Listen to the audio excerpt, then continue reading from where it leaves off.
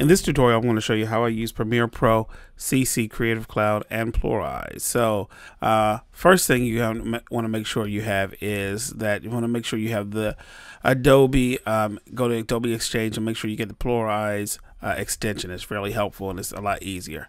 So I have two things. I have this video right here, and then I have his audio. I'm going to put down here like this.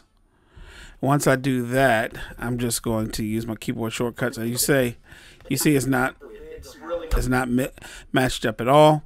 So what I'm going to do is just go under here, Window, Extensions, Plural Eyes. It's going to need to save it first. So I'm going to have a dialog, needs to save your project. Yes, save it. Send it to Plural Eyes. And then once I'm in Plural Eyes, all I'm going to do is hit Synchronize. And there it is. In 5 seconds, it goes right here, Plural Eyes 3. Wife is not strong.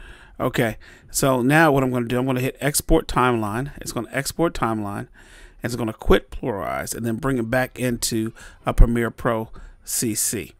All right, so once it brings into Premiere Pro, brings it in, you'll see right here. So it's a couple folders, and then once I look here in Premiere Pro CC, I see one label that it is synced and replaced, and one is just synced.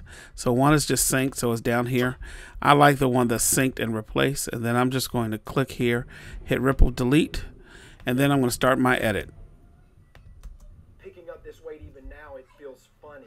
Okay, and there it is. It's right done, and I want to make sure that it was synced and it replaced. So I'll rename this one.